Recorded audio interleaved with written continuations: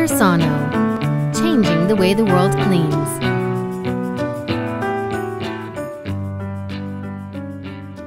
Changing the stabilizer.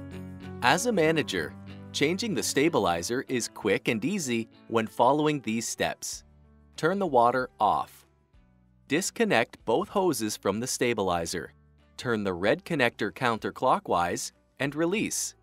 Using your forefinger and thumb, pull down on black spring-loaded clip and twist counterclockwise and release. Lift stabilizer up off the wall bracket. Remove the blue cartridge filter by lifting the tab up and pull the filter out. Place the expired stabilizer and blue cartridge in the box with the supplied internal packaging to allow for proper recycling as part of the Tersano Reload Recycling Program. Place the new stabilizer down on the black wall mount. Connect both hoses back to the stabilizer by turning the connector clockwise until you hear them click.